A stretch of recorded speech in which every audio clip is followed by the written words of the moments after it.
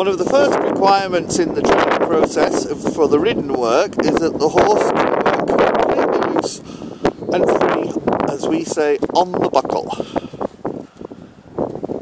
And the horse is allowed to stretch out, reach forward through the neck and the shoulder, and most importantly, as you can see here, following the rider's seat from right to left.